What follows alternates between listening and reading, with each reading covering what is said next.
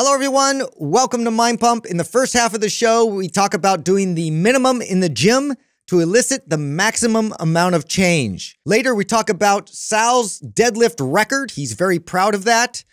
Woo! We also talk about Orgasm Inc. on Netflix. I think that there is a cure, and that cure is female orgasm.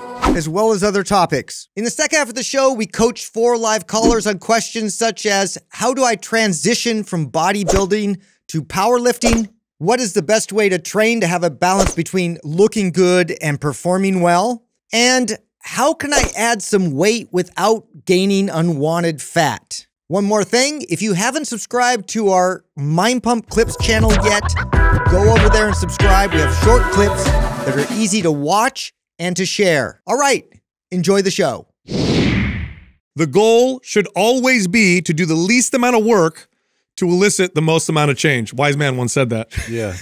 You know, I've heard that before. Hey, well, in other words, the clip's going to go viral for you. I said it. Well, I quit after that. No, truth is, I mean, to put it differently, you're always looking for the minimum effective dose. And here's why. Because when you do the minimum effective dose, first off, it's effective, so it works. But second, it takes less resources, produces less damage, and it allows for the normal fluctuations of stressors and issues in life. Because if you're always doing the most you could possibly do, one night of bad sleep, one stressful conversation, your diet is off a little bit, well, now you're not progressing at all. So this allows for regular life to occur and for you to continue to progress. So this is why this is so important.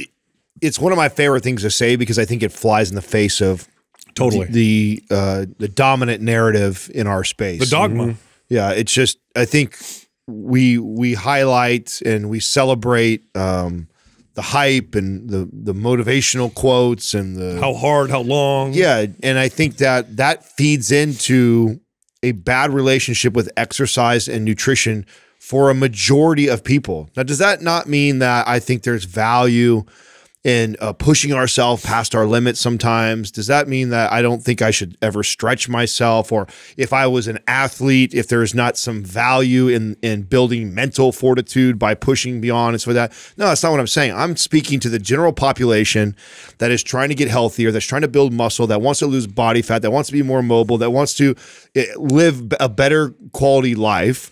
That's who I'm talking to when I say that, and I think that's the message that those people need to hear more of, and less of this hype bullshit. It's a fundamental change in how we view exercise. The way that we tend to view exercise is that the progress and the results and the benefits happen during the workout. So it's the pain, it's the sweat, and it's the calorie burn. That's what's important. That's the lead. Those are not important. I mean, there's some value in some of that.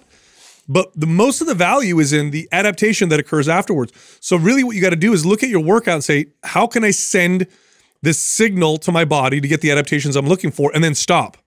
Anything beyond that, anything over sending that signal, now it's just taking away resources and requiring more recovery. And then this is what happens. You train that way where you go above and beyond what's necessary, and your life screws it up because you're going to have days where you're not going to have perfect sleep. You're going to have days where you're a little more stressed. So the long-term fail rate with this constantly pushing yourself to your limit is super high. Now, if you do the minimum effective dose, it's still effective. And over time, it's way more effective because things don't interrupt it quite as easily. I have the perfect slogan for this. You guys ready? Yeah, go. Don't be a martyr, be smarter. Whoa, wow. That was actually pretty good. Deep.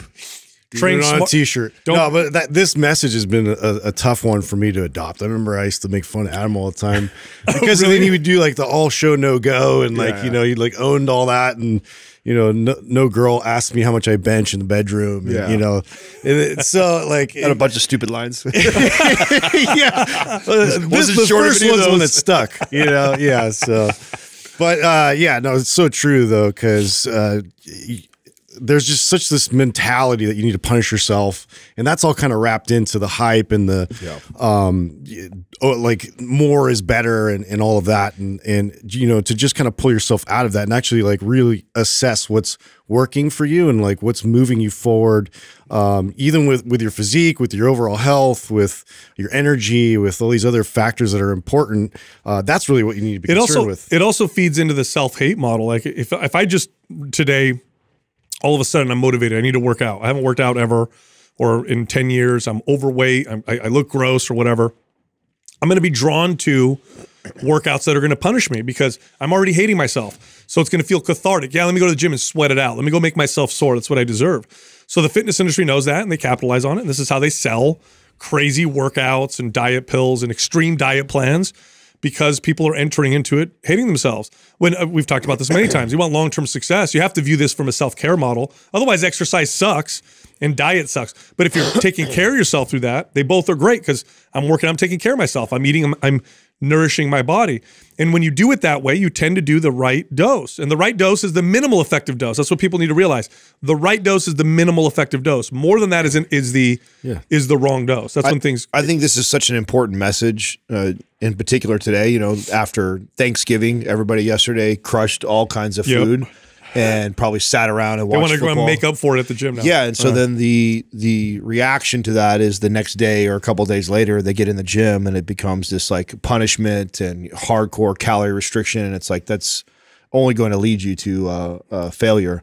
Yep. Let me tell a story around this real quick.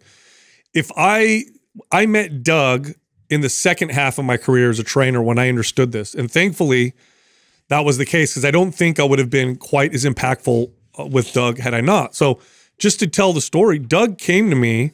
He had a recurring back injury, but he'd been working out for years. He was no newbie when it came to exercise. The guy had been working out since he was a teenager. So he comes to me willing and ready to hire me for like 5 days a week. Like, he literally was ready to pay me to train him a lot, because he was really serious about getting fit, wanted to build muscle. I don't want my back to hurt. And I told Doug, and luckily I'm a good salesperson, I told him, no, you're only going to work out with me twice a week. Take away clothes. And I remember when I said that to him, he didn't believe me. I had to literally close him on the fact that we're only going to work out twice a week. And then I told him, I said, let's just watch what happens. Let's see what happens. And he trusted me.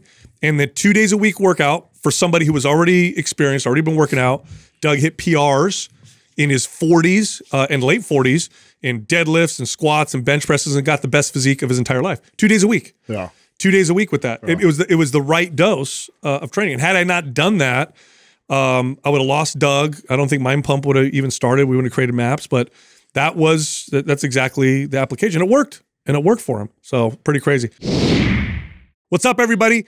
Here's the giveaway, the Super Bundle. Before I tell you how you can enter, we are doing our Black Friday sale once a year. It's happening right now.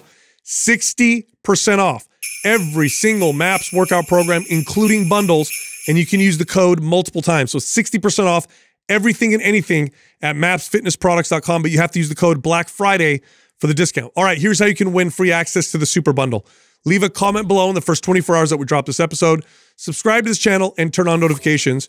If we choose you as the winner, we'll let you know in the comment section, and then boom, you won the Super Bundle for free. All right, here comes the show. Let's go. Let's get to this Organifi release, bro. This is it, right? Today it's live. It's here. The packaging is all done. Like, people can actually go purchase it now.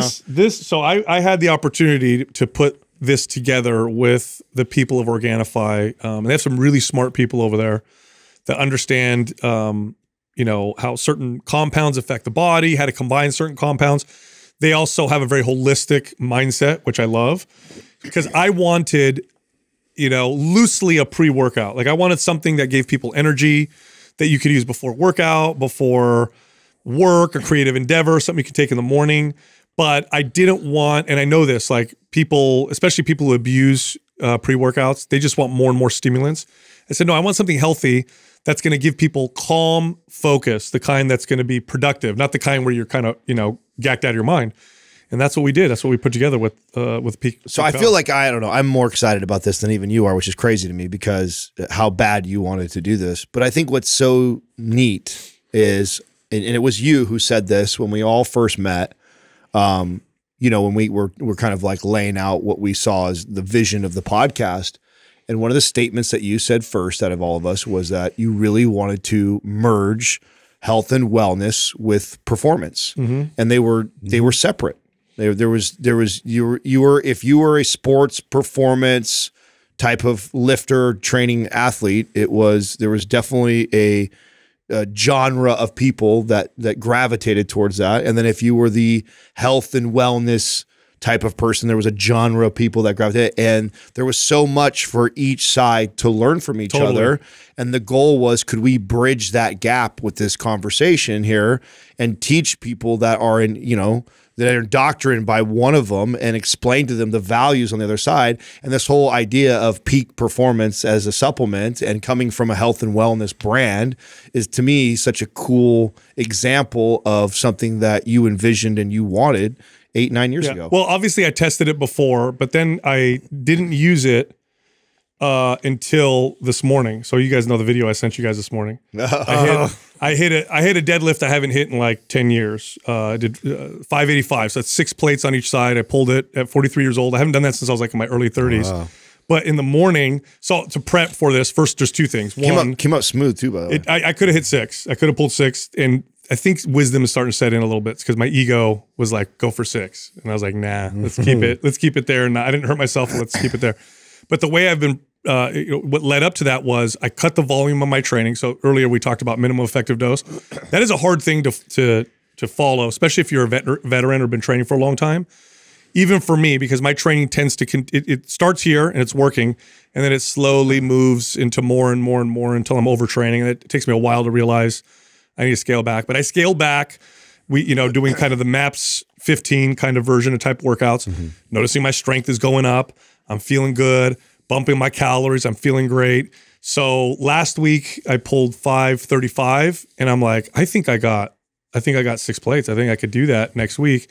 So I got good sleep, prepared. Then I took 3 scoops of this bad boy this morning. So I had 3 scoops of peak power, got on the bar, ripped it, videotaped it, so I have the evidence, so you guys can't say I'm full of shit. Yes. I got it in our text. I got it on the Instagram feed. Confirmed. I got it. There was 6 of those plates. Holding a newspaper in it, make sure see the date. Remember when people used to do that? It's like Wolf Boy. It was legit. Bro, it's pretty obvious we've aged, so I don't think there's any full. No one's like, that's from 10 years ago, Sal. Like, no, there's no full. Does anybody still use newspaper as like that was a thing too? Yeah, the before and after. It's real. This is the date. This is today. I promise. So you did 3 scoops. So explain again, like with the caffeine dosage of that. I think it's so cool. So 1 scoop is 100 milligrams of caffeine, but then there's other stuff that's in here. Baobab. So that's a 300 milligram hit that you took then. Yeah. So that's just, for me, that's a strong hit, right? Well, I know that is strong. For me, but Baobab is in there. Guayosa. There's lion's mane. Coffee fruit extract. Bacopa. All these things kind of work together to give you this like improvement in performance. And I wanted to dose it so that you could go low dose. So 100 milligrams of caffeine is low dose, and that's probably appropriate for most people. And then people who are bigger, who use more caffeine or drink more coffee, could go 2 scoops or 3 scoops. So I went 3 scoops, and then, I'm going to try a 3-hitter. Did my thing or whatever. You might need 5. Justin's like, this stupid supplement doesn't work. Justin's weak. Justin drinks coffee in dog years. It's like 7 coffees equals 1. You know what I mean? But anyway, I mean, that's why I did that. I said your quote at the beginning, Adam, because half the time, I think people need to realize this on the show. Half the time, I mean, we might sound preachy, but we're actually talking to ourselves half the time. Of course. Because it's all shit it's all the same stumbling blocks that we continue to hit ourselves. I think that's why I get annoyed when somebody gets defensive about the stuff that we're saying. It's like, hey, come on, dude. I mean, a lot of this is us sharing our own mistakes with people. That was the idea of the show also, was to present it in that context, not as a bunch of dudes that think we're smarter than you that are over here telling you how you need to do stuff. It's like, listen, what we do have is a lot of experience, not only training ourselves, but lots of regular ass people. Yep. And we made a lot of mistakes along the way of doing things the wrong way. We've troubleshooted a lot, back in the day. It's just kind of funny because I wish we wouldn't have experimented so much at the very beginning because I wasn't very good, but you have to kind of work through that. But like all those, all the challenges and all the stuff that we had to kind of figure out, that's what we're trying to convey. Like we personally went through, or our clients, there's always an example I think one of us can probably pull from. Oh, 100%. So it's Black Friday. Any guesses on the most I always like to try and guess at a toy that's going to get bought the most, or a product that is going to crush, what do you see? So I definitely think, I believe that, and maybe Doug can fact check me on this. I believe Meta's second version of the Oculus looks better. It does look better. It looks cooler. Yeah. Did you guys figured out some things? Did you guys see that the VR headset that one of the Oculus founders made. It's not for production. The one that like will kill you if in the game. They literally made like a VR headset that if you die in the VR universe, it blows your brains out, kills you in real life. Nobody has that. I know. They did. They made it. I saw that. I mean, I didn't fact check it or anything. No, it's everywhere. Doug, look it up. It's for reals. Like, why? Who's going to use that? Here's the other thing. Nobody. Like, who's to say some crazy tyrannical person, it doesn't like capture somebody and like, this is like some sadistic, this is like a horror movie plot. Yeah. Like make you play some virtual game and then the stakes are death. What's that movie, that horror movie with the clown on the bike and he does the crazy... Come on, there's like a million of these. Event Horizon? No, God, you guys are terrible. Saw. It Saw. sounds like that's a good job, bro. And you don't even like scary movies. Blame this kid. This guy should have been all over that. Hey, sometimes I have off day. No, look, I found it right here. Doug, did you find it? It's the Oculus founder, Palmer Luckey. He created a VR headset that kills you if you die in the game. He claims he's making that, according to this artical here. But why? Why would you make that?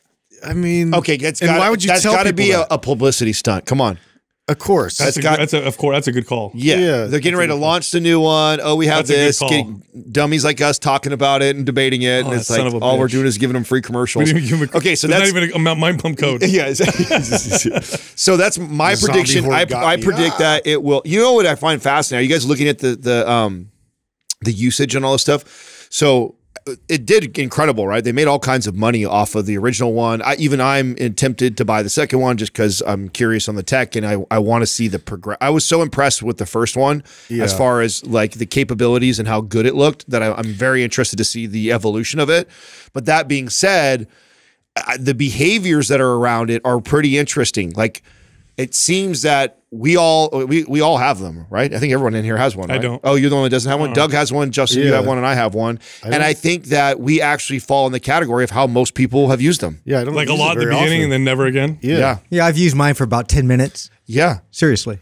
Yeah, like that's why I didn't buy one. A bunch of impulse buyers over here. We bought. Dude, it's cool, but it's just Adam closed all you guys. It's a party trick. Adam this is what Adam does. Adam likes to buy shit impulsively. But he likes to bring people in with sell it to everybody. You do. I should have got commission. What you guys didn't know, I made 20% off of all your sales. His was free. I just want to play you guys in ping pong. I'm like, okay, I'm in. I called Oculus up and said, "Here's the deal. Shoot me one free. I'll sell my friends." Didn't you tell these guys we're gonna like play with them? We're gonna play box together. I mean, I was on a kick for a minute. One minute. Yeah. No, I for maybe a month. Mine did get chewed up by my dog, so that is a part of why I don't have mine anymore. And because I have already had a moment where I was like, God damn it, I wish I had those because I wanted to box because I did like that as cardio.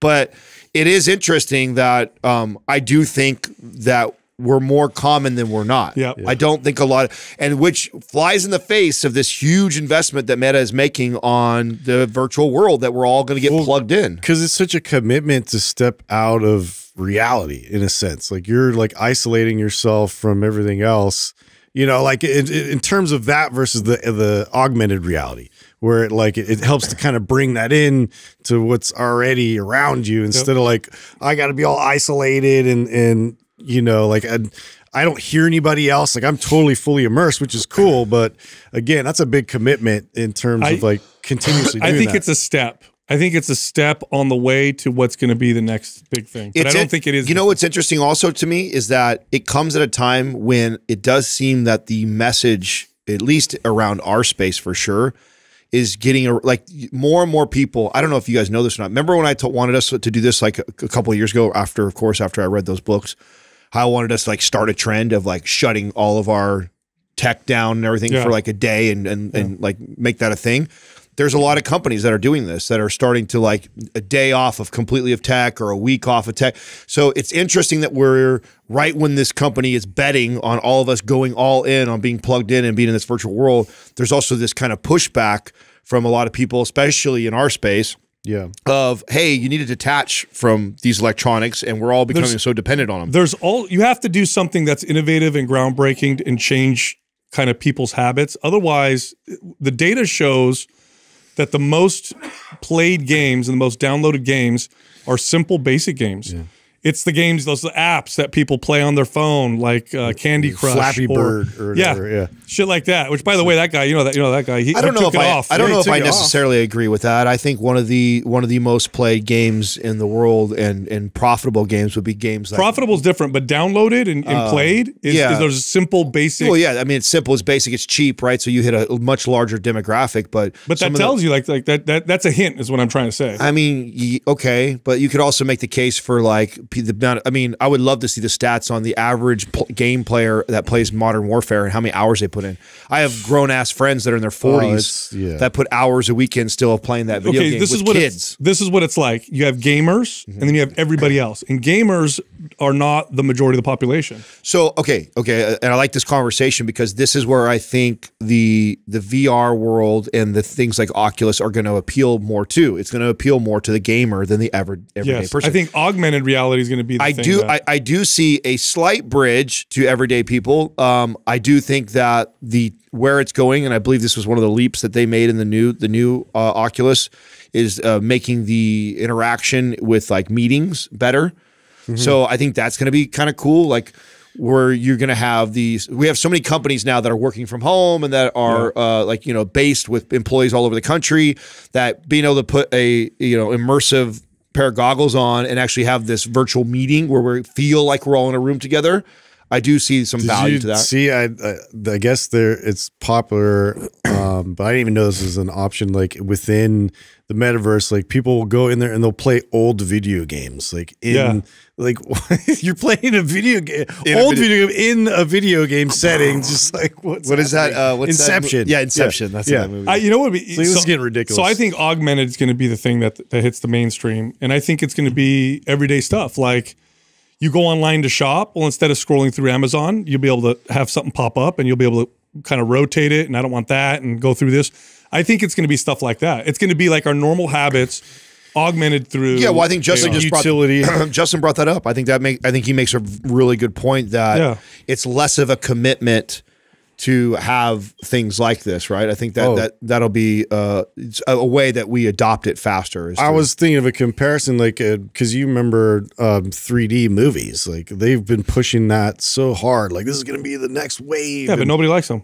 No, like I just think why is that? It's novelty.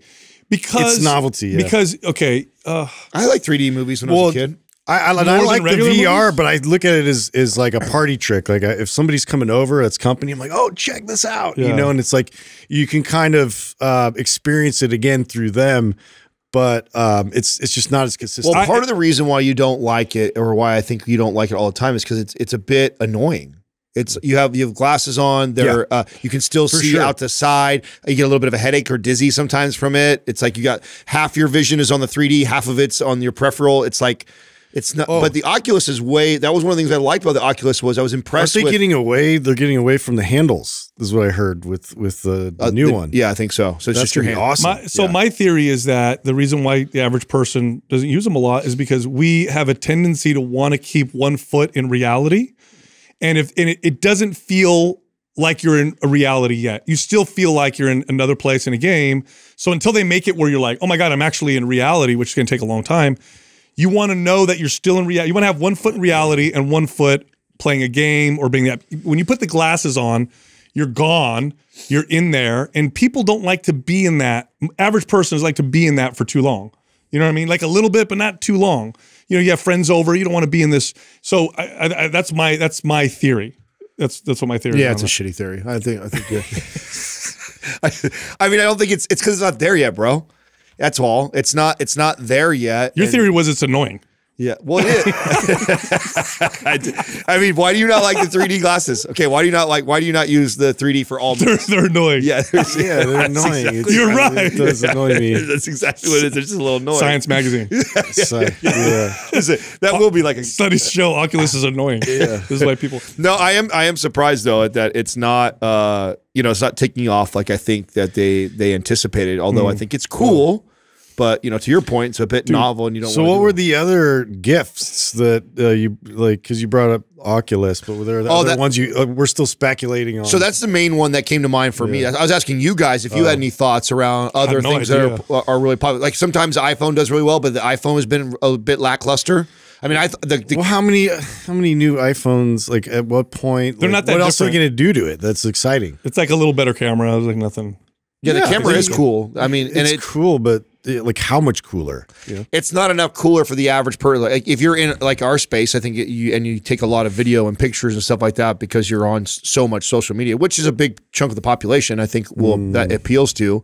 But I think then you have like the whole other population, like my mom and stuff like that, who's still like on iPhone 6 or some shit. Yeah, You know what I'm saying? that's It's like, my mom. As long as it works, you know what I'm saying? It takes photos, it takes videos. We just got my mom the new iPhone, and It's the she's blue like, one. She's funny. She's like, Sal. She calls me. She goes, Sal, I can unlock my phone by looking at it. I'm like, man, how many phones back were you?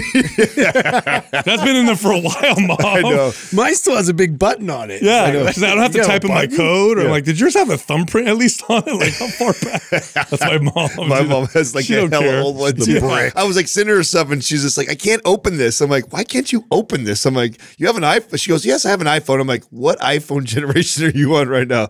I don't know. I think it's 6 or 7. I'm like, yeah, it's time to update, Mom. That's funny. Dude, I have a new fear. What's that? Avalanches. I watched that. Oh So my God. you watched it? Yes. Okay, bro. I know exactly what you're trying And to I bring just up saw right now. another video. On social media. There's a guy filming a mountain. I don't know if I can find it. Let me see. I'll find it later. But he's filming from far away, bro. The mountain is like way over there. And he's filming. And there's a huge sea of avalanche. And they're all filming from far away. They're like, wow, that's so cool. And it keeps coming. And it keeps coming. And it keeps, that's it right there. Oh, I've seen this. Look, When it look. gets in, yeah. Look how far away it is. Hey, that's an old video, right? I've seen that video. Is it? before. Yeah, it's an old video. I've seen that clip. Look at and the guy, you can tell he starts zooming out, and then you can tell when they realize, like, oh shit, this is gonna hit us, dude. Was this attached to the Nepal earthquake? Oh, I have no idea. I've seen this exact video. But look, that's an old at video. this point, you know, everybody's like, fuck, it's coming Wait for a us, minute, bro. it's still coming. That's crazy.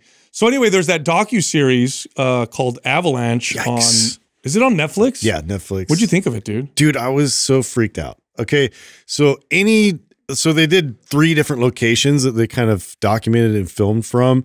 So for me, obviously, like scary wise, like being the ones that were actually traversing up to Mount Everest, like that's got to be the absolute worst place to be, Bro, so they're going. First of all, I didn't know this, but just to get to the base camp of Mount Everest is like 3 days of like you're in the wilderness hiking, like you're going. It's a voyage to get there. Yeah. And some people, that's their whole thing. That's the whole thing. I'm just gonna get to base It's camp. so insane just to get there. Like they really did a good job of like highlighting all the challenges it takes for you just to get to that point. And then from there, there's like these not caves, but like ice tunnels that you got to go through this like glacier. It's basically an then- ice like frozen waterfall, and the ice is still moving. crevasses you got to cover over these sketchy ladders. Yeah, dude, it's like it's still moving very slowly because you can hear it when they're up on them. You hear the ice still moving. Doesn't a certain amount of people die on that every year? Yes. Every year, And right? they leave the bodies up there. Super usually. dangerous. Yeah. Really? Usually they leave the bodies because you can't find them. They died in an avalanche or they fell down a crevasse or we can't find the body. So people find bodies sometimes when they go up to the top. Yeah. They find, oh, this is the climber from. So, and correct me if I'm wrong, but I'm pretty sure they said it was like I don't know, like a year or 6 months previous to that or something. They had Another like earthquake. an avalanche or something, an earthquake or something, and it like covered that one area, and so they couldn't climb, and so it was closed, and then it just like reopened. So there's all this interest of like in excess of people wanting to be able to now go so they could get to the top of Everest. They're climbing it, and these are all high performance like people who go to do Mount Everest, everyday people. They tend to be like the kind of people that they just like to challenge themselves because it's crazy. So there's this one girl and she's telling her story, and she's like a graduate from, I don't know, UCLA, and you can tell she's like a high achiever, and that's why she wanted to do Mount Everest. Like, I got to do this. Yeah.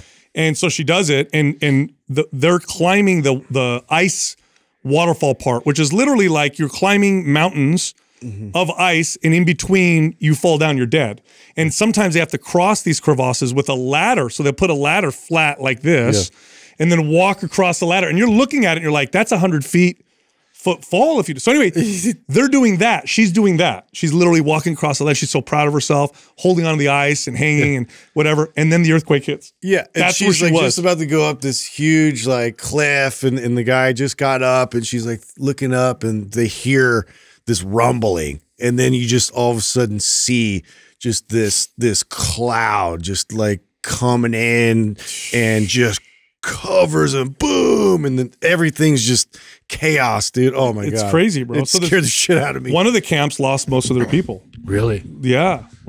So base camp didn't lose very many. They were lucky because of where they were positioned.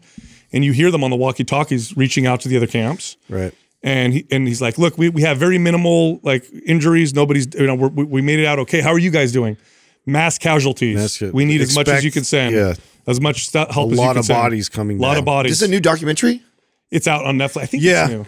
Yeah, and I mean, what's crazy is it's intense, dude. Because I don't think they realized too that maybe they did realize the impact of the earthquake, but they thought it was probably better elsewhere, right? Like it was just localized there at the mountain, but as you go further out, it was just as bad, if not worse, especially into the city. Is it Kathmandu? Yeah, so there was these apartment buildings that they just kept building up and up and up, and no regulation, and so there's all these people that just got smashed and trapped and like literally buried alive, dude. It's crazy. How long ago was that?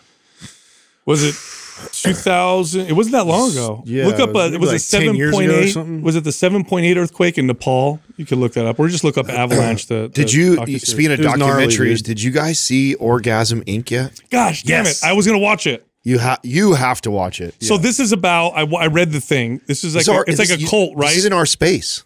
Of course, it's in the health and wellness space. I roll my eyes because it too, like you see how like what's her name, Gwyneth Paltrow, and like there's all these like celebrities that were promoting this lady. Basically, she had a TED talk. She had a TED talk that went viral. All right, so what's it about? Tell me what happens in this. So it is literally okay. So the theory is that, and you've definitely heard this theory before in our space, that we are these pleasure monkeys, and like that the ultimate, the ultimate way to live a fulfilled life is to be in pursuit of pleasure, and that you should continue to like always pursue that, right? And in all aspects of life, in order to really connect with other people. So basically, you need to be pleasure and give pleasure with like everybody you interact with. So it really started off where she attracted a lot of these people that struggle with having an orgasm or touch with other people, and so that's sexual abuse. That's real deal stuff. Well, this is why it turned into a cult, was because it literally changed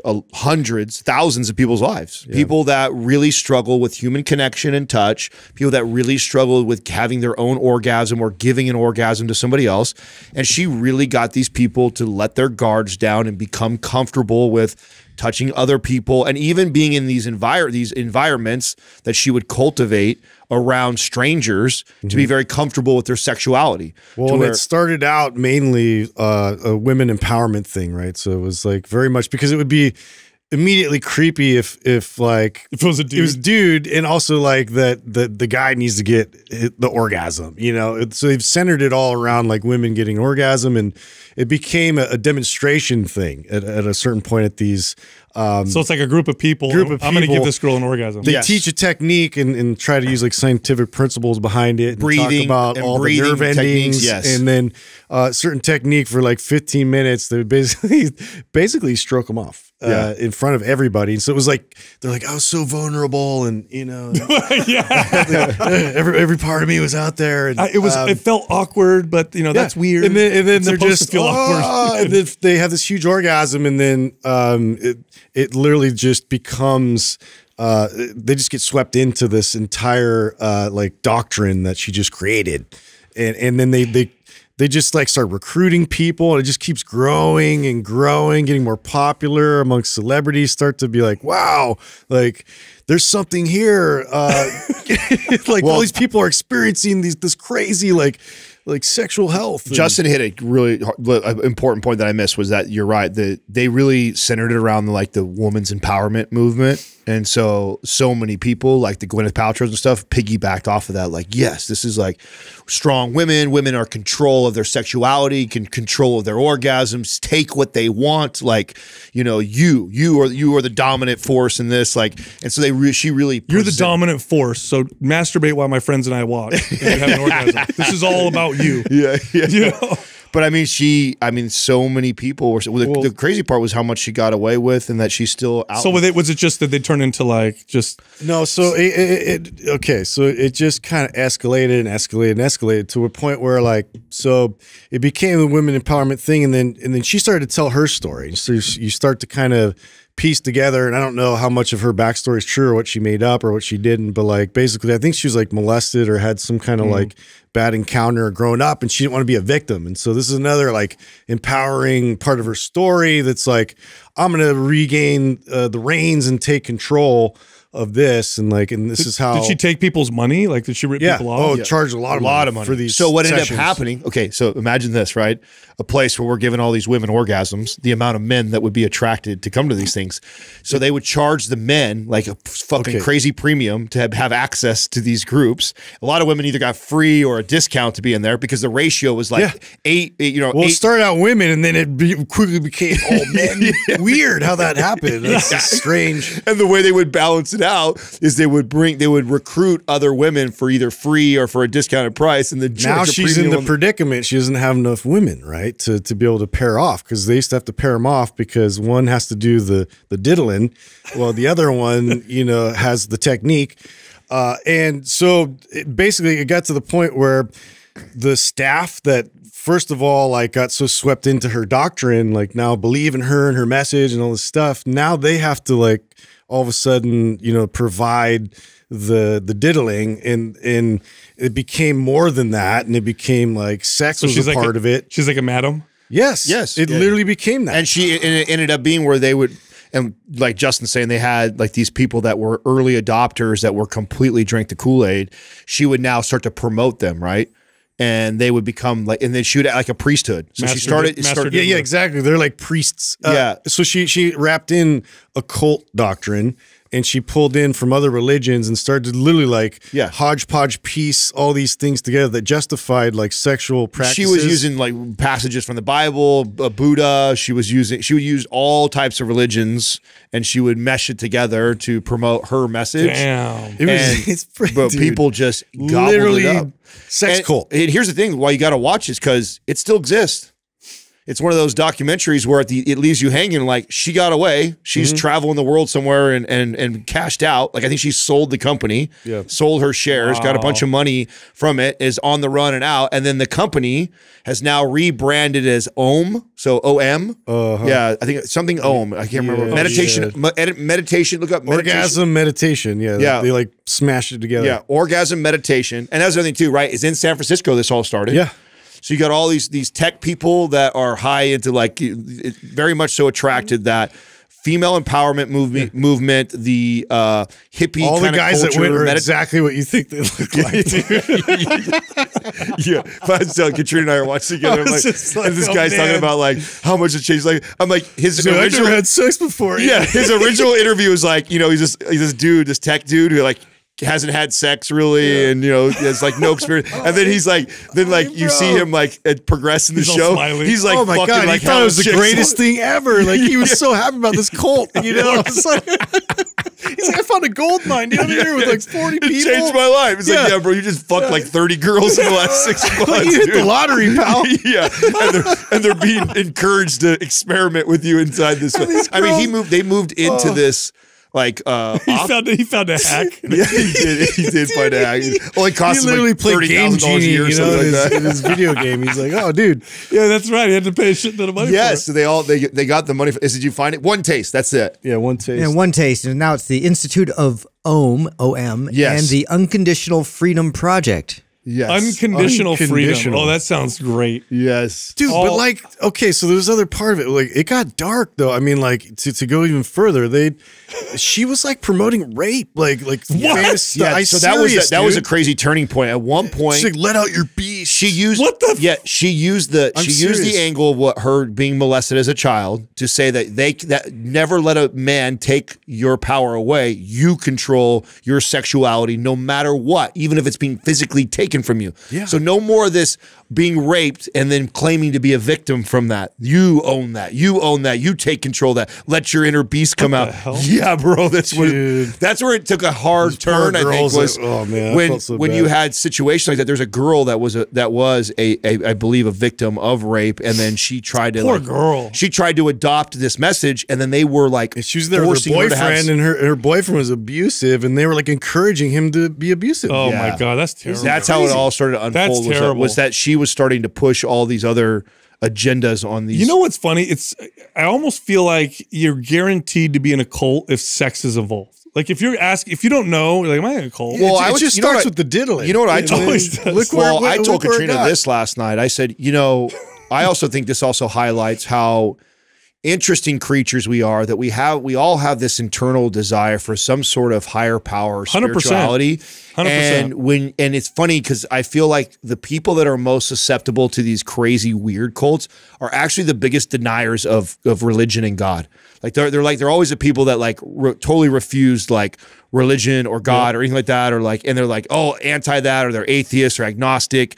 But then something else becomes a religion. Something else becomes it, and then they fall for all the same shit. It's the same stuff that you see in some of these crazy major religions. You know what's crazy is that old wisdom, that thousands of year old wisdom that's found in multiple old religions. So that the world's most practiced religions that have existed for thousands of years, they all say if you don't worship God, you end up worshiping power or pleasure, or I think it's money or honor. I think are the main ones. And that's exactly what happens. Like people worship drugs, or they worship climbing the ladder at business, or chasing money, or maybe just trying to sleep around. Adrenaline, who knows? Or they find some weird cult religion that says the way to spiritual enlightenment is to just have as many orgasms as possible, or whatever, right? Yeah. It's really wild to me. It is innate. I think it is innate in us to have that, because we're driven by hierarchies. We're driven by decisions. Every day we make decisions, and whatever decision you made was obviously better than the alternatives. So ultimately, if you follow that long enough, there's a top value. And if you don't consciously make that top value something good, it's going to become something else, and you'll be ruled by it. I think it'll become your God. I think that's the positive and the power of going after something that is unrealistic, unattainable, like a God-like figure, because they're perfect in every aspect. And so putting that as your highest value, it'll be a forever journey for you. Right. You'll never have the perfect life. You'll never be exactly like Jesus. Right. You'll never be that person. So the pursuit of it for the whole rest of your life is what leads to this fulfilling type of life, versus you could reach the top of the corporate ladder. Yep. You could reach as much sex and orgasms as you can a day. Like all those things, when you get there, all those things do eventually cap out. And then what happens when you do cap out? Like, where are you still fulfilled, and what happens as far as your pursuit afterwards? If you've built most of your worth around that. Yeah, and the religions will tell you that the world religions will say you have a yearning for God, and if you try to fill that with something else, it's like drinking seawater to quench your thirst. You'll need more and more and more and more, and it becomes addictive. And this is what they say, but it seems to be true. It really does seem to be true. So anyway, really interesting. We're supposed to mention SleepMe. I want to tell you guys this, really interesting. Did your wives' body temperatures change dramatically, or dramatically change their preference for hot or cold in the house when they were pregnant? I was going to say, she's pregnant. Yeah, I'm like, it's funny you're bringing this up, bro. Your wife is pregnant. Yeah, you do know that's like crazy. Bro, it's like way dramatic. So she's constantly hot. My favorite, we were almost on the same level. We were. So that was actually one of the best things. Remember, Katrina and I have been together 12 years, had a kid now for 3. So, and the temperature thing has been one of the, the big, wedges in the relationship on how hot to keep it or how cold to keep the house. And it's been one of those things that she could just never figure, like, does not understand me until she got pregnant. When she got pregnant, she literally felt like I felt, where she was so hot all the time. And I remember looking at her being like, okay, you see how you feel right now? I feel exactly how you feel all the fucking time. That's how I run like that. Did she change her Euler temperature? Yeah. She didn't use heat at all during the pregnancy. She does now, right? So it went back, right? So it was only during the time that she was pregnant that happened. Because you guys were complete opposite. You were like freezing, and she runs hers right now at 80, and I run mine at 55. Oh my God. Yeah. But when she was pregnant, she brought it down to 0. She brought it down, with me, or wouldn't run it at all. Mm-hmm. Wow, that's wild. Yeah. Speaking of them, they're the last ones for me to wrap up for the Utah place. So when this goes live, most of, I'm knock on wood, most of the Utah properties should be done. I believe we get the last bit of our theater chairs. Oh yeah. This week. I know Justin just ordered some cool decor for the theater. I know PRX is en route to land there this week. I have contributed 0 to the decor, and I think that was by design. I think you guys, I'm What do you pretty mean? sure. You're part of like the deciding, the color of the counters. Actually, I had the good, blue right? kitchen is you. I had so input. everybody hates the blue kitchen. We'll itself. see. Do they really? I know. We haven't had, seen how it turned out yet, though. I had input on the stonework. That was about it. Yeah, Everything else, I don't trust my input. You guys have better input than I do. So yeah, so it's pretty much close to being done. So I'm hoping probably the next time that we record a podcast, I'll be giving a link to people. I've had a lot of DMs around people asking, Let's go. when the house will be ready. Most of everything will be there pretty quick. The last things that I'm waiting on, besides the Uller thing I should have, are the SleepMe. It drives me crazy that they changed the name. SleepMe will be there by that time. The one thing that may take a little longer, I'll get the cold plunge in time. The sauna will be the one that will be the sauna and the jacuzzi will be the two that might be a little late. So It's gonna be rad. I know, I'm excited. Sleep me, bro. What's up, everybody? This is just a reminder. Black Fridays right now, 60% off. All MAPS workout programs, including bundles. 60% off across the board. Go to mapsfitnessproducts.com and use the code Black Friday for the discount. All right, here comes the rest of the show. Our first caller is Amanda from Texas. Amanda, how can we help you? Hey there, guys. From Texas. Nice to meet you guys. You guys are amazing. Thank you. Listen to you guys. So just to my question real quick. I'm a bodybuilder since 2018 and I've been doing bodybuilding for so long, but I recently finished one of my last competitions in September 8th. And I noticed that I started losing muscle. I didn't like the feeling of losing strength. So I kind of want to close that chapter and go to powerlifting. What do you guys recommend? Right now, I just finished y'all's symmetry. I loved it. I'm doing right now the 5x5s. But what do you think I should do next? I'm thinking of competing for powerlifting in the summer, maybe June, July. But what do you guys recommend transitioning from bodybuilder to powerlift, and what programs you recommend? Yeah. Are you familiar with our programs? Very much. Yes. Me and my partner, when we can, we try to get it. When you guys have your discounts, try to get your programs. We have a symmetry. We've done pretty much anabolic, everything like that. And Awesome. Because of you guys, we transitioned to trainers actually. And good deal. Our clients love all your work too. We try to help them. And because of you guys, we're doing great things on ourselves and clients and people out there. Because she's coming from bodybuilding, I would actually the obvious answer is powerlift, but I actually would run performance first, just because of your bodybuilding background. I think performance will serve you better first, because we have time too, right? So we have time for powerlifting. And you said it's spring. Is that when we're thinking? Is that what you said? I'm thinking summertime. Give me a little bit. Oh yeah, you got plenty of time. So I would run performance first, and then transition into powerlifting. Yeah, so that's actually That's a good point. excellent advice, because what that'll do is that'll protect you from the issues that can arise, that almost always arise when somebody trains powerlifting for a long time, right? Which is you're not doing a lot of lateral movements, there's no rotation. And although you get stronger, you tend to notice aches and pains. And bodybuilding training doesn't necessarily address that very well. Now, performance will. And so what'll happen is you'll do performance, then you'll get into powerlift, and at the end of powerlift, you're going to be much stronger and feel much better than had you not done performance to begin with. So I think that's phenomenal advice. Yeah, I like that advice, mainly because too, like, you're going to train these full body movements, and it's very much more movement based. So coming from bodybuilding to switching over to powerlift, you're really going to have to understand how to generate more force and to be able to get your body synchronized. So it's not segmented, because that's one thing, especially with deadlifts. I see that a lot with bodybuilders kind of transitioning over. It's a bit tough with that. So yeah, I really like that advice. Yeah, that's also a great point. So Justin basically making the point that the switch from bodybuilding to powerlifting it's like you're switching from feeling the muscle to perfecting the movement. And math performance is a great segue to powerlift. It really trains you to be movement focused and not muscle focused. Now, what can you expect from training this way? You're going to build muscle. You're going to build muscle. You're going to get stronger, especially if you combine it with a diet where you're feeding your body, where you're eating in a little bit of a surplus. You're letting yourself eat those carbs. Your protein intake is high. And I think that training for strength usually is a much better pursuit, especially for women, because women tend to, more often than men, tend to fall into the trap of trying to be lean all the time and tend to be a little afraid of the scale changing or whatever.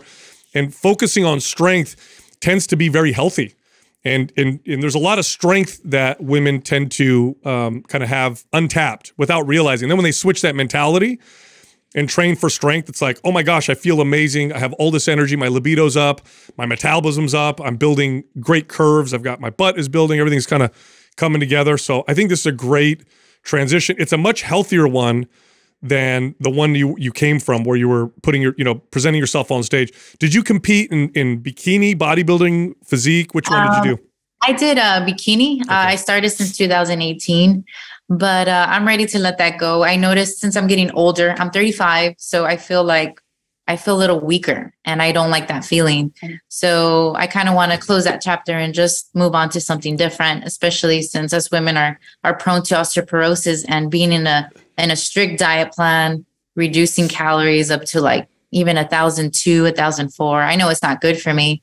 So I'm ready to transition out of that and just live heavy, be smart, eat smart. And right now I'm eating when I'm hungry. So I'm eating protein, I'm eating my veggies, but I'm having carbs in every meal because I want to be able to lift and grow that strength as well. Yeah, you're going to love it. I'd love for you to actually just circle back with us after you go through this, because I think you're a perfect person to hear from that's been bodybuilding, training, and dieting that way for so long, experiences performance, and then goes into powerlift. I think it's going to be a really cool story to hear after you've gone through that. Yeah, what's interesting too, Amanda, that I've experienced with clients like you is that there's this untapped strength that wants to surface, but what's prevented it from really coming out is the restrictive dieting, the high volume training, the tons of cardio, especially when you're getting ready for a show.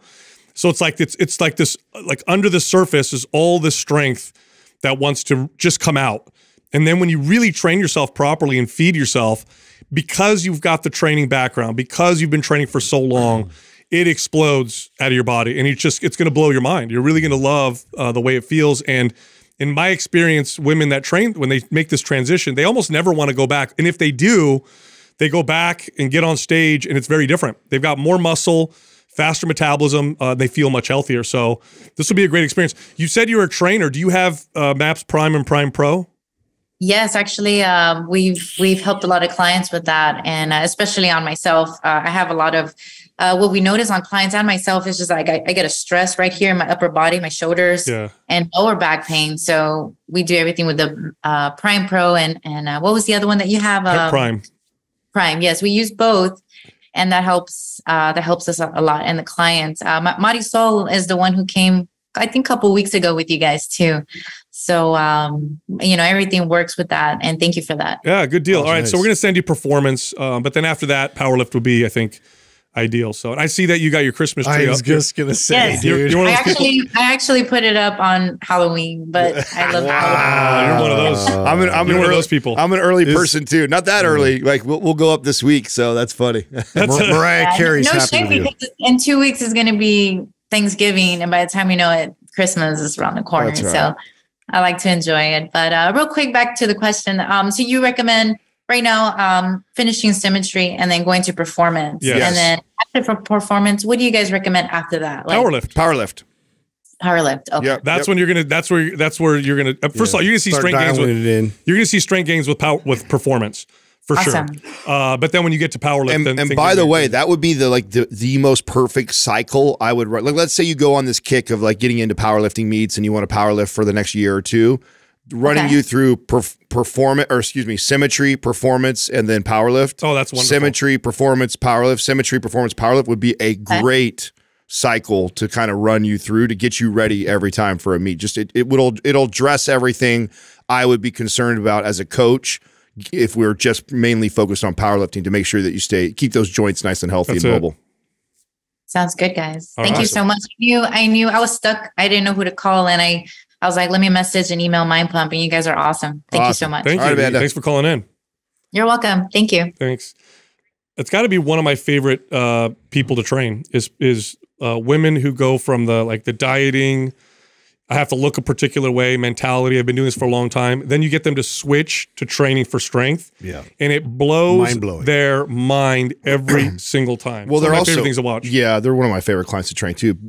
Also because she's already proven she has incredible discipline. Yeah, yeah, that's what I mean. Yeah, if you've competed on stage, you've already been able to be disciplined with the diet, be disciplined with the training. So if I can just get you to change the focus a little bit now, like in the mobility direction or the powerlifting direction, they see incredible. That's why I wanted to hear back from her. I'd love to hear her experience over the next 3 to 6 months. I bet it blows her mind.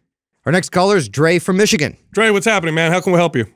What's going on, guys? What up? What's up? What's up, man? What up, though? Alrighty, guys, man. Hey, I guess man, thanks for everything that you guys do, man. I've been listening to the podcast for man, about 3-4 months now. My girlfriend actually put me on to you guys because she's into fitness as well, so kind of a fitness couple here. Yeah, I've been I'm a little nervous now. Yeah, apparently. she's a keeper, bro. Yeah. Yeah, man. Yeah, man. She's actually in there working out right now. So, yeah, man. I guess really my question is, so for the last 4 months, and I've been diving and listening to all of you guys' podcasts. And since then, I've personally gotten more, dedicated or more serious with the fitness goal. During, I guess, give you a little bit of background for me, during the whole COVID-19, the pandemic, all that crap, I actually took that time and decided to actually go crazy in the gym. So I'm not sure if you saw those pictures I sent you. The left one is when I first started, right before or right during the COVID, and the right is a year apart. I've been training, and I guess my first goal was to gain mobility and actually lose a little bit of the weight there. Now that I've done both those things here, my mobility has definitely increased. I can, with my squats, I can add to grass, with great form and posture. Now I want to train more so in the, like an athlete, if you will, or like with explosive power.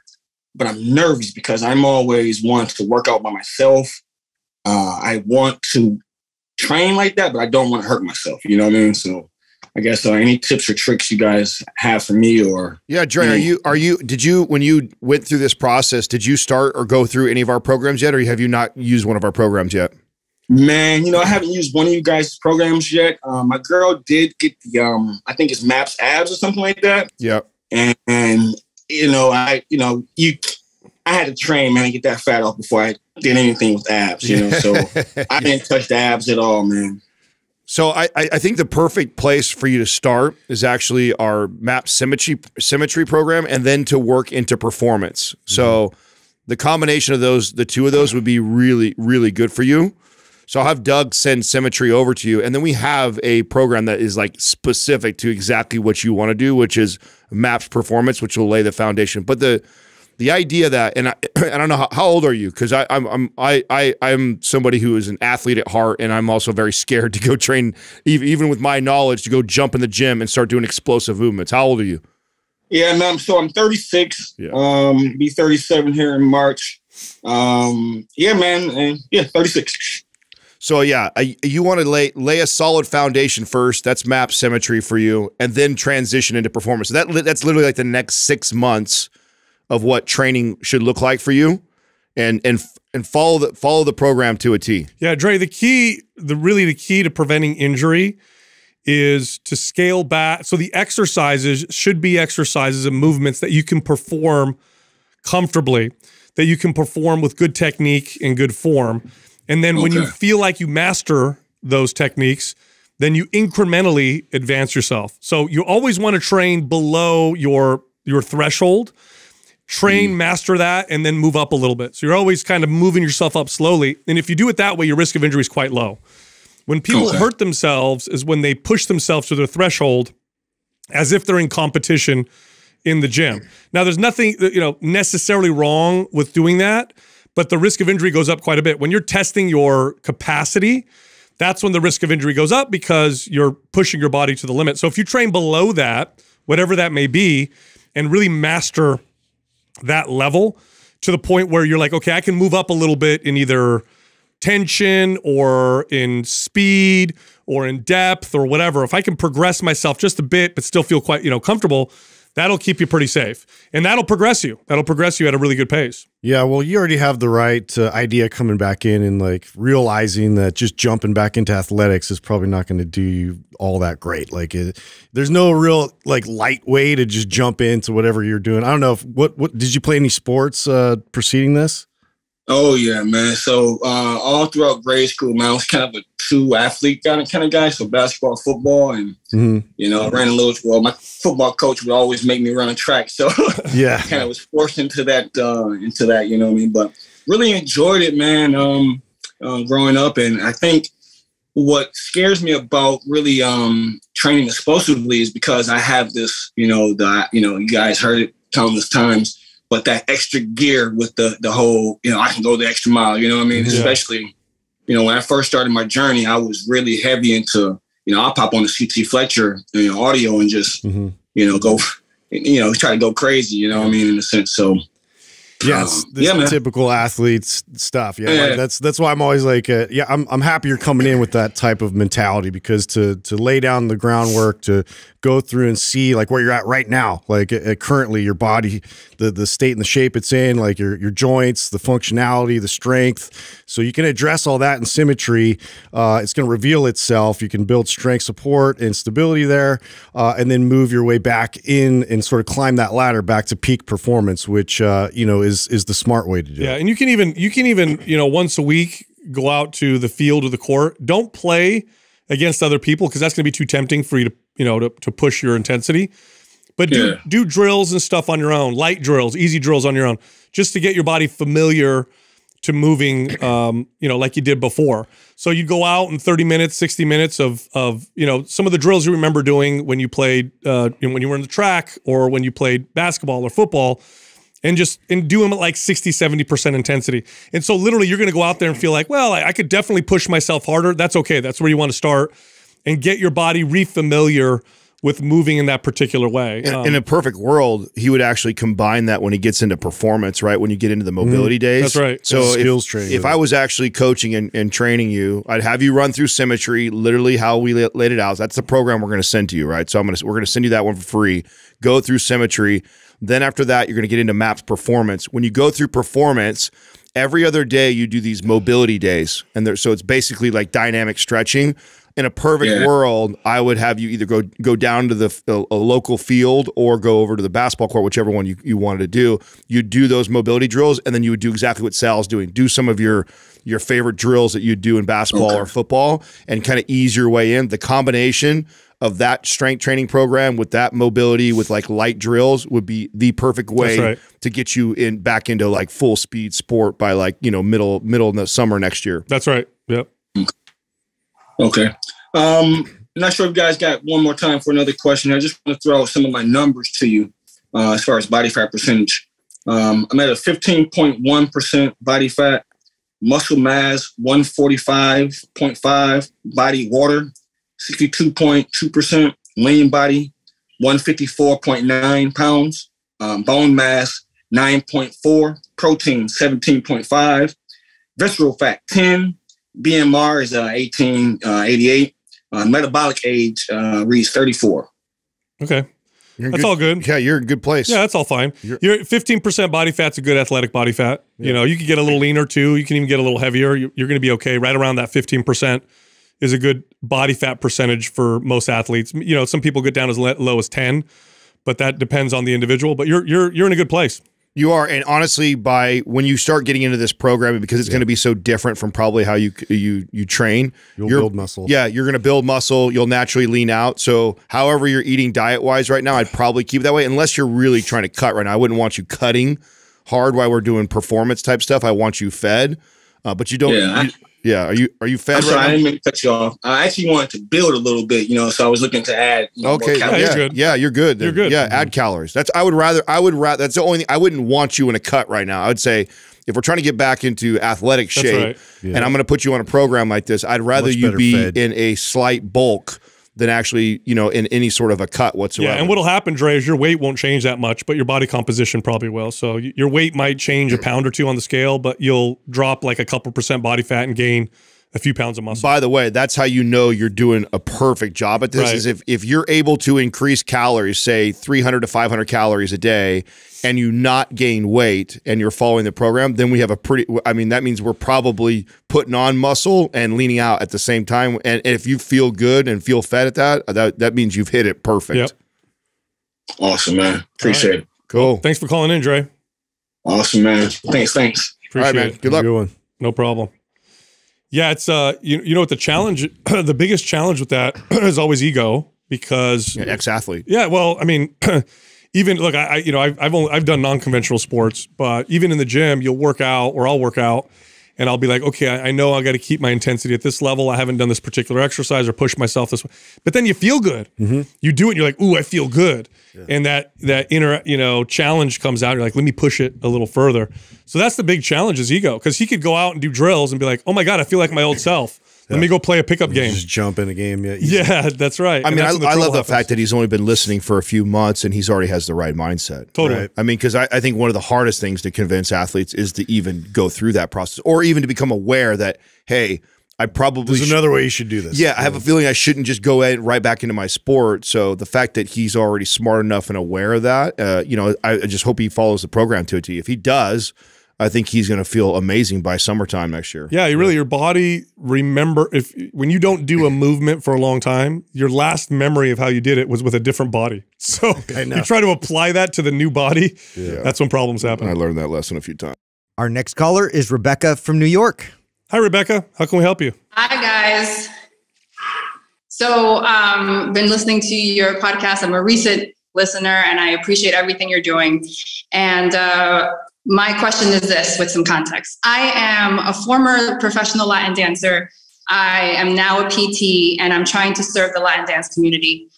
In one of your recent podcasts, one of you guys said, if you're training for your sport, right, maybe you have to sacrifice a little bit of your aesthetic. If you're training for your aesthetic, maybe you sacrifice a little bit of your performance. So my question is, as a dancer, that's like not really possible. The aesthetic and the performance kind of have to marry each other. So I'm wondering if there's a way you guys recommend training so that these dancers are not only strong, but also have the aesthetic that they want to achieve. Yeah, well, okay, so I'm so glad you brought that episode up, because there's a little bit of confusion around that. Now, when we talk about sacrificing performance for aesthetics or vice versa, we're talking about the extremes. That's right.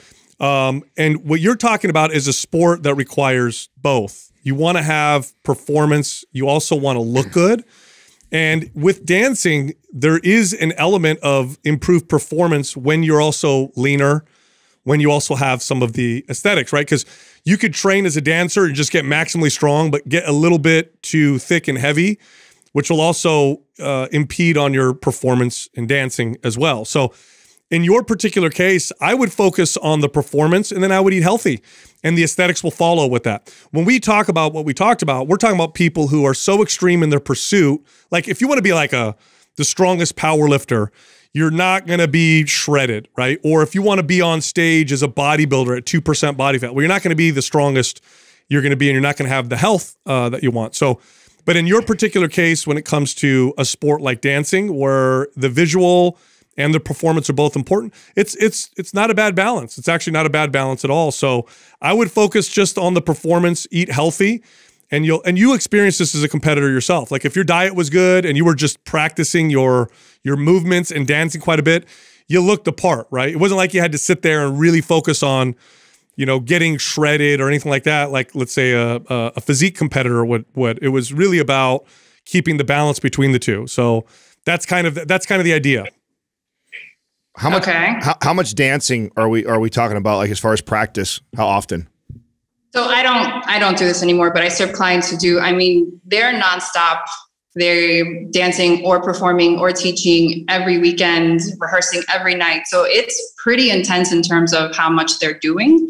And I'm trying to come in with the education on rest, hydration, nutrition, all that stuff, on top of getting away from the passive stretching and moving more towards strength training. Yeah. You know, the other thing to consider is at a very high level of competition in dancing, you are going to sacrifice a little bit of health in the sense of maybe joint health. Like, I'm sure at the highest level of competition, most dancers probably have issues with their feet or their ankles or their knees, or, you know, so at that level, there is a bit of a trade-off because you're trying to push yourself to be the best in the world. Now, if you're working with somebody that's kind of doing this as a hobby, and you know, they like doing it, it's fun, they do it on the weekend, then I wouldn't sacrifice one or the other. But are you talking about super high level competitors? Yeah, I'm talking about people who travel, perform internationally. They are, this is their job. They're high level performers, athletes. So I've trained a handful of clients like this, and you know what I found as a coach was one of the most challenging things was actually getting them out of like poor eating habits. So because they do have to have like a lean physique, they restrict a lot of food, and then they train, you know, dance a ton. And so they keep their weight in check, but then they don't have like the tightest, most aesthetic physique they could have because the way they diet. They don't eat enough protein intake. They go from maybe off season not eating the best, and then they go all of a sudden they cut and they're eating celery sticks all day long, and they're eating low calorie just to keep the body fat down. So a lot of my conversation was educating them on the importance of a high protein diet. They really didn't need that much strength training. I was only strength training them like one time a week, full body. Because of all the dance they were doing, because they're dancing so much, but really trying to teach them how to feed the body properly, and that they could and they can eat. So that was my experience, at least. I mean, they tend to have that, I can't weigh, I can't be this much. And so when they're in season dancing, they would like restrict the calories. But then I look at the diet and it's like a salad and celery and all these like low calorie, low nutrient foods. And then they're doing all this crazy, and they're pushing their bodies at extreme levels of dancing. And so teaching them how to feed their body properly, how to strength train one time a week so that we can have some muscle mass on us and have a good metabolism. But then again, still focusing on their sport because their sport is dancing. To me, that's kind of the balance or the dance that you have to do as a coach is, you know, how do I keep them fed properly and then teach them and educate them the importance of strength training like one time a week so they can perform at optimal levels for their dance. Yeah, you know, the other thing too is you're training in a very rare demographic. These are high level. I mean, you're training high level competitors. Your job as a trainer or a coach is number one to prevent injury. It's not to improve their performance. You want to just manage and make sure that they don't hurt themselves. So a lot of their exercise is going to be kind of correctional exercise. That's going to be the majority of it. And if you do any strength training, it's going to be very minimal and basic because of the amount of volume that they're already doing with the amount of training that they're doing. Like if you throw too much strength training on top of what they're doing, then you really run the risk of increasing the risk of injury. Did you listen to the episode that we did with Corey Schlesinger, the NBA strength and conditioning coach? No, you should listen. You should listen to that. That episode. Would be very valuable. Yeah. It's a really good episode, and the way I want you to listen to it is to think as his NBA athletes like your dance athletes, like in season, and he does a lot of what's called microdose training with his athletes. In season, because obviously basketball is the highest priority in their sport while they're in season. So like your dancers, while they're in season, that's of the highest priority. And so the way he strength trains them is in these micro sessions, very, very short couple exercises. That's what would be good for this is MAPS 15. MAPS 15. I was thinking the same thing. MAPS 15 would be perfect. Spreading the load out and the stimulus. So that way they're still getting those kind of strength exercises, but it's not too much in terms of volume intensity because they already have all that excess of movement and activity that they're working on performance-wise. So that would just help to aid into, you know, strengthening, supporting their joints. Yeah, it's literally 15 minutes a day of strength training. And I think that would probably, you know, just based off of the feedback that we get from top level strength coaches, you know, who are training athletes in season, this is, they say, the best approach. And I agree with them. I think That's during the season. What about when there's that off season? Or can they do a little bit more strength training, like 2 days a week? That's right. That's right. Especially if you can bring down a bit of the dancing, there just you go. a bit. Yeah, like take some of that volume down. You could focus a little more on strength training. I know it sounds impossible, but that would be ideal. But I mean, that's the dance that you have to do as a coach. Is if they're doing hours of dancing every single day, I can't be. Yeah, a lot of cardio and then some trick. So here's the thing: they have to be strong enough as the guy and the girl to do tricks as well, because they're lifting each other, they're basing, they're supporting, they have to fly. So they're like, I want to be stronger, but then also there's so much cardio in this world of Latin dancing too. Yeah. Well, so I mean, a lot of the strength based movements that are done in sports are highly technical. Like, for example, like I could lift 200 pounds over my head. Okay. But if you give me a 105-pound dancer and tell me to lift her the way that a dancer's supposed to, I'm probably going to fail because there's so much technique that's involved. So them practicing these lifts and their dancing is really going to maintain that. As far as adding more strength in season, it's going to be these microdose workouts. You're not going to do an hour of strength training with them. Now, off season, I would reduce the dancing a little bit, and then I'd introduce more traditional strength training: deadlifts, overhead presses, bench presses, rows, and that kind of stuff. But if they're in season, I really think MAPS 15 is gonna be your best approach for sure. We'll send that to you, by the way. Oh, thank you. Yeah. Thanks. And then after that, when you're off season, MAPS Anabolic is good, MAPS Strong is good, MAPS Symmetry is good. Those are all good programs that I think, or MAPS Performance. Those are all great programs for off season. Rebecca, are you in our private forum? No. I'm going to have Doug give you access to our private forum too. That way you can get, because here's the thing too, like when you're talking about the type of athlete you're talking about, like every case is very individual too. So like it might help to be able to have access to us and be like, hey, I have a client. This is the condition. This is the issue. This is the challenge. And then we can be more specific than I know right now we're talking very general. And I think I would give you different advice based on each case, right? On what their challenge is, because there are so many moving parts and so many different exceptions to the rule on what I might advise someone based off of what's happening with that current client of yours or that athlete. So we'll give you access to that and then send you MAPS 15 also. Awesome. Thank you. Yeah. All right. Thanks for calling in. No problem. Thanks. Bye. Thank you. Good addition, Adam, because the more advanced the athlete is, the more specialized the advice and the training. Why did you lie to her though about the dance moves and lifting over your head? I literally walked in yesterday and you were doing the dirty dancing thing with Justin. Yeah, it was really. I mean, that part where he jumps and runs and lift him above my head. Yeah, we're getting better. We're getting good. Yeah, we finish it with a kiss.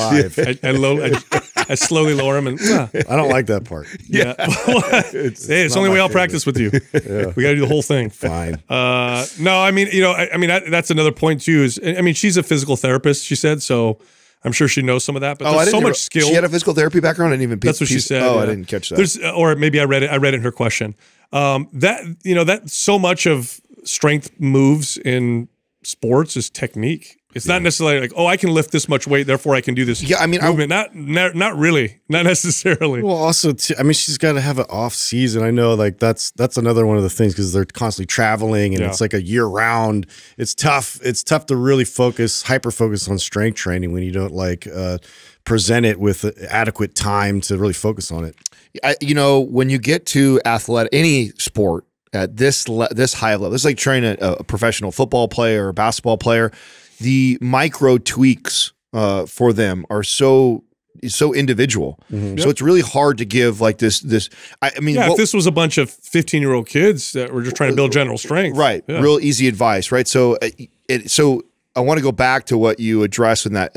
What we said in that episode is still very true. Like as far as if you are a super hyper focused athlete and you're dancing 2 hours a day every single day, you're going to sacrifice a little bit on body sculpting. You are not going to have a women's bikini competitor physique. Now, does that not mean that there's not anomalies that look like a bikini competitor and isn't a great dancer because she has great genetics? No, of course there's those anomalies, but if you're trying to train to look like a bikini competitor and also a dancer, something's got to give. Yep. And so those same rules apply. And then to Justin's point, when you're an athlete like that, you do need to have somewhat of an off season. You know, you can't be doing dance. Also, this is a unique sport because you know what it reminds me of? It reminds me of the old school bodybuilding competitions. The very first bodybuilding competitions, you would come out and you would do a feat of strength and then you would flex and pose. And if bodybuilding was like that today, there's no way these athletes would hit the stage at 2% body fat. They wouldn't be able to because they wouldn't be able to do the feat of strength. So there's a balance when it comes to these dance sports. You got to have the aesthetics and the performance. So you got to kind of balance the two out. Unlike, like you said, football. Like, there's no balance. Who cares what you look like? Go play, and let's see if we can make you play better. Well, and I think, too, really, the nutrition's the biggest thing that you can like have control over in this situation and present your body, a little more aesthetically, like you can manipulate. So I think that if you put a little more emphasis in that during the season, I think that'll go far. This has been my experience, okay? I've only trained a handful. But in my experience, when they get into season and they have their outfits and they got to be performing on stage and they all want to look a certain way, and so they go into this like extreme dieting. Yeah. And it's just all about calories. They cut their calories like crazy, and they're already doing so much activity, so they definitely reduce weight, right? They drop down, but they do it in such an unhealthy manner that they don't have the best looking physique they potentially could have. They don't have the healthiest, the strongest, because they're not feeding their. So most of my effort with these clients was around like teaching them how to feed their body properly and how to balance out their macros. That to me was the biggest game changer in their supporting them in what it helps you avoid inflammation, all these other things, joint pain. Like if you're just not eating, ideal foods and like processed foods and things are making their way in, it really affects the performance. Oh, well, you there's a high rate of things like osteopenia in like dancers, like ballet dancers. I mean, these are people who are training their bodies hard, yet how are they getting bone loss? They don't eat. Yep. They're not eating enough nutrients. So that's, I mean, you hit the nail on the head with that. Our next caller is Josie from Indiana. Hi, Josie. How can we help you? Hi. So I'm an artist and a florist, and I've been lifting weights since 8th grade with decent progress beginning in 11th grade. I've been listening to your show for about 2 years, and I've gone through the whole back catalog. I've really enjoyed it. And with using your info and your advice, when my brother started lifting, I was able to teach them like how to go to the gym and how to lift weights. And now they're a lot stronger than me, which is a bummer, but I guess it means I did my job all right. I'm now a freshman in college, and I'm struggling with my fitness goals. I love weightlifting, and I really enjoy seeing my physique change from lifting weights and getting stronger. And I also really enjoy walking and running. I run at 2 to 10 miles a week. It really depends how I'm feeling. And then I walk probably about 28,000 steps a day right now I'm kind of expecting that to change since winter is coming. And in Indiana, the winter is rough. I can get above 40,000 steps without really trying that hard. I lift weights 5 to 6 days a week, averaging about 90 minutes per session. And my problem is this. I lost weight that I couldn't afford to lose this summer. I'm 5'5", 104 pounds, and I lost about 15 pounds. So for me, the 120s is way healthier. And I'm currently averaging out to about 2,000 calories a day. I eat more or less, depending on the day. And I'd like to bulk up sooner rather than later. And I know your programs are great, and I've heard a lot of your information, but the problem is knowing what direction to go, because I know an incremental approach would be generally the best direction. But my weight right now is just not sustainable. So I need to get it up faster. And I can't do the don't look at the scale approach, because my weight is just not right for my height and not right for my body. So I would love to know how to gain weight in the healthiest way possible, and just how to boost my metabolism and make it work with the amount of steps that I take every day. Yeah, because I'm not a person who would like to be a 10,000 step maximum. Okay, I have to know more about that. Okay, the only time I've ever seen steps consistently that high was when I trained a professional soccer ref. So what are you doing to get 28 to 40,000 steps a day? That is insane. I'm a commuter on a college campus, and so I have some time before and after classes, and I love walking and listening to podcasts. Okay. And I live in a really walkable town, so I just get out there a lot, and then I fall asleep if I try and read sitting down. So I just tend to read my college stuff like walking on the treadmill, and it just kind of accumulates. But like I said, during the winter, I don't think I'll be hitting it, like really getting it that easy. So it should go down. Okay, so and the goal is for us to get our weight up a little bit and build some muscle. I actually think it's going to naturally happen. That is so many steps that you reducing that by 50%, it's going to change your calorie deficit so dramatically that you'll probably start to see a little bit of awakening. And if not, we increase our calories a tiny bit and we focus on strength with like a MAPS anabolic type of a program. Josie, are you noticing do you have any signs of hormonal imbalances? Is your menstrual cycle off, or are you noticing any changes in hair and skin, cold, hot, tolerance, energy, libido, anything like that? Yeah, so that is why I know I need to gain weight like right now, is because my menstrual cycle has been off for a couple years. Oh, wow. And it just, like, my skin is always on and off. Right. So I know that is off. Okay, look, so I'm going to give, this is an easy answer. So what I'm going to give you is actually very simple. The challenge is going to be following through, because you love exercise. You have a bit of I'm going to say this very lightly, but a bit of an unhealthy relationship with exercise. And I'm speaking from experience. This is the challenge that I have as well. So the answer it is very simple. And if you do what I tell you, you're going to get what you want. The challenge is going to be doing it. Okay.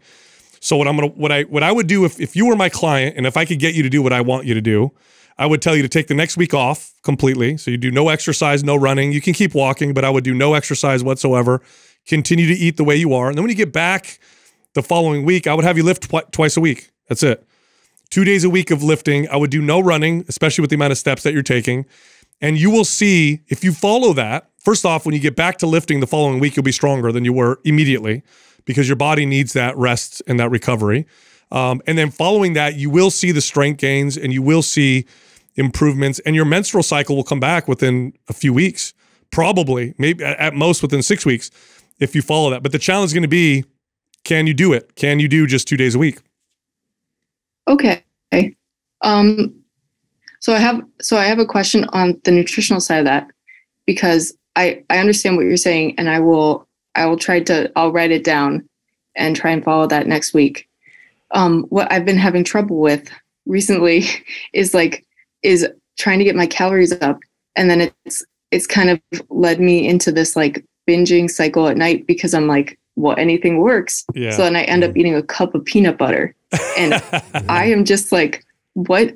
The information is so conflicting. Yeah. On like, do carbs, do fats, eat whatever you want. Make it strict. You're overthinking it. So just like in this scenario, I'm overthinking it. But like, if I eat what I want, I'll eat a cup of peanut butter every night. So it's like, I need a little bit. That's because you're so depleted. And your body's starving for that fat. Your body's starving. Yeah, starving for that fat. You're severely overtrained and underfed right now is where you're at. You just need to build the calories up throughout the day. Can you have dairy? Or is dairy okay for you? Yeah. So you can have a glass of milk. That wouldn't bother your tummy? Yeah, what does your breakfast look like too? Well, I'm going to give you this, because this is going to be easy. If you could have milk, if milk doesn't bother you, just do this. Eat like you're doing and have a 8 to 10 ounce glass of whole milk with breakfast, lunch, and dinner. That will add the right amount of calories, fats, proteins, a little bit of sugar that your body, and it's nutrient dense. So whole milk, 8 to 10 ounces with breakfast, lunch, and dinner, and that's it. That'll do it for you right there. And then 2 days a week of strength training. We're going to send you MAPS Anabolic. Follow the 2 day a week option. Okay, thank you. And take next week off. So I would add the milk now. And then I would take next week off completely. No cart, no running, no lifting. And here's what you'll notice. Your sleep's going to get better. You're going to get better energy. You're going to start to feel like, man, I'm on fire. Then you're going to come back and work out the following week, and you're going to be stronger.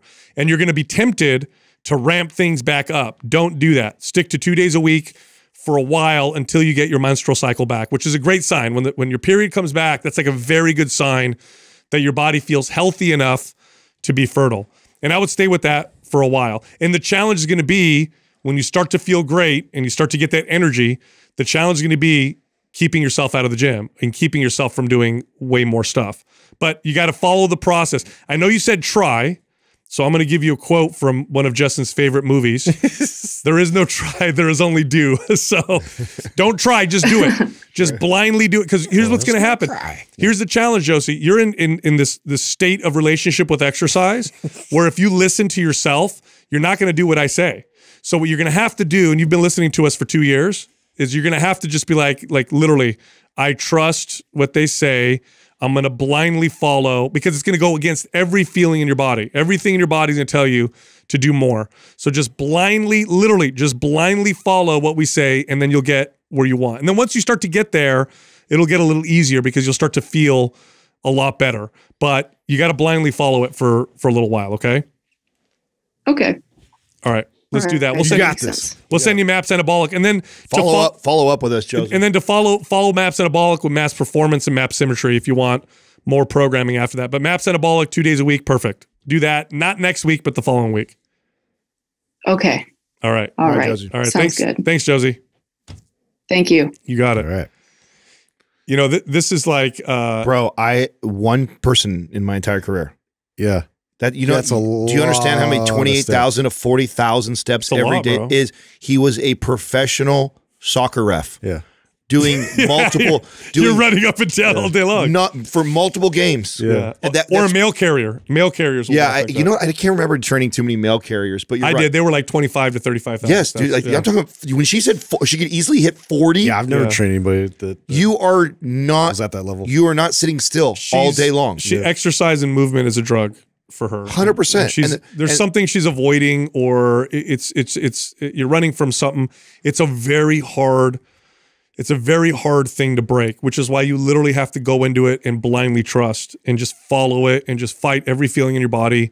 And then it'll get a lot easier. But she's in that state. Like I know I've been, you know, even not that bad, but I've been there. Even the craving that she has for peanut butter. Almost always when I have somebody who's really depleted like this, the female client of mine that's just not getting enough healthy fats in their diet, that your body is telling you that. No wonder you love a cup of peanut butter. It's all the fat in there. Yep. The body is telling you, like, calories. I want it, I need it, and then you just let go, and it's like, boom. Yeah, and simply just reducing the amount of activity, increasing a little bit of calories. But you're right, it's easy advice, hard to take. Yeah. So here's why I gave her the advice of milk, because I've trained people like her, exactly, like females in this position. They've got this kind of unhealthy relationship with exercise and nutrition.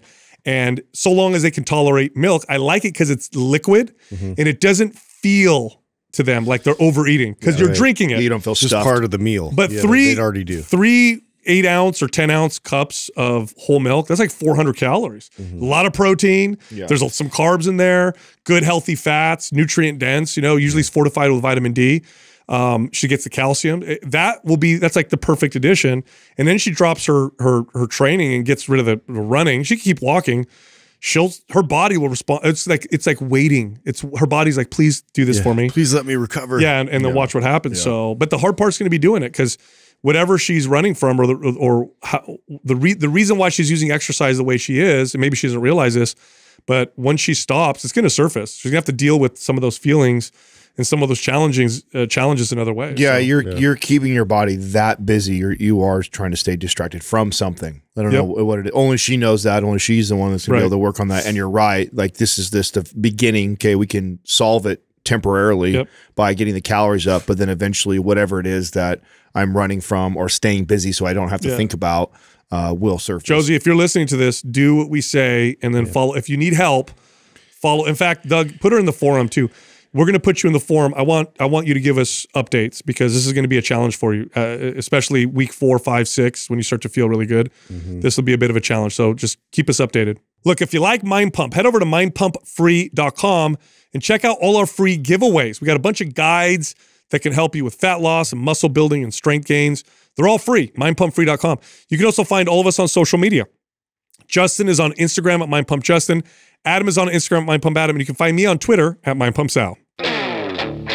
This one's really important, and that is to phase your training. If somebody trains for a full year doing a bench press, and they're always aiming for 5 reps, if you compared that person to a person who did bench press where they did 3 or 4 weeks of 5 reps, but then they did 3 or 4 weeks of 12 reps, and then 3 or 4 weeks of, let's say, 15 to 20 reps, and then they'll throw in some supersets. At the end of that year, you're going to see more consistent progress from the person who's moving in and out. And less injury. That's another thing. You'll see less injury as well.